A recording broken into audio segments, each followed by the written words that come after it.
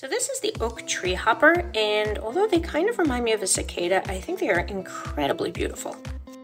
They live pretty much anywhere oak trees can be found, and they come in an amazing array of colors and stripes, and some have a horn and some do not. Treehoppers are also known to communicate with each other by shaking their bodies, somewhat like bees. And the mother treehopper is one of the most devoted in the insect world. She will stand guard over her eggs and her babies as they grow, and she will not leave until the very last one is an adult and flies off.